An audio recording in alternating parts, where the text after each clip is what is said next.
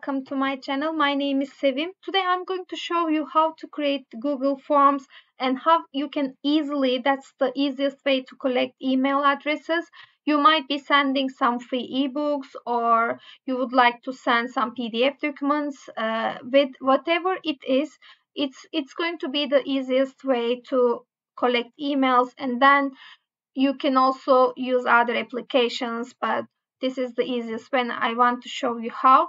You just go to Google Forms, you just Google it, and then go on the Google Forms, you'll find, and then start, just log in with your email address, with your Gmail. There will be different, you can see the gallery as well, but you can start with the free version, with the free one as well. So let's start with this one. You can give a title, ebook PDF, let's say. What about, it can be, let's say, Amazon seller ebook. You can have an explanation here as well, and type the name, surname. So short answer, you can add another one. This might be required. Sorry, that's okay. Now I changed the language. This will be short answer.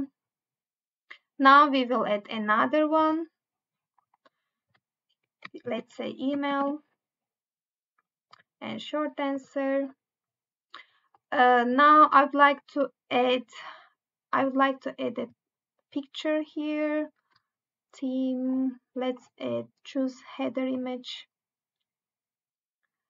You can use some of these if you like, or you can upload your own. I'm going to use my own picture.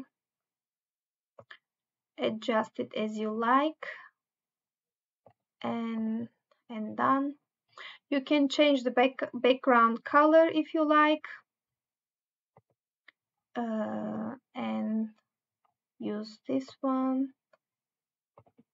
Add here. So this is changing as well. Background color, you can use this one, and you can use different, let's say, like maybe this one. This looks nice as well. We can change this if you want to, or just leave it as it is. We can make it a little bigger. Let's see, that's the biggest size. So if you want to add description, let's see how it looks. This is how it's going to look like, and that's all and ready to go. If you want to have more information, then you can go and have more information here, add more. Just close this one and add another question.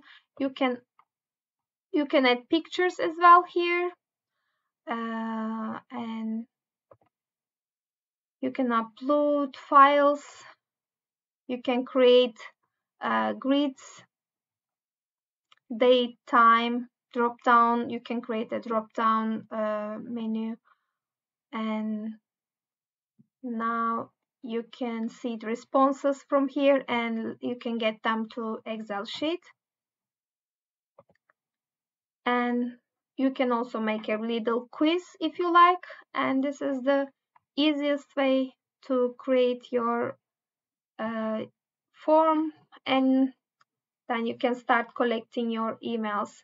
And you can share this link after previewing. You can share this link and start collecting your emails. That's all for today. I will see you in my next video. Bye.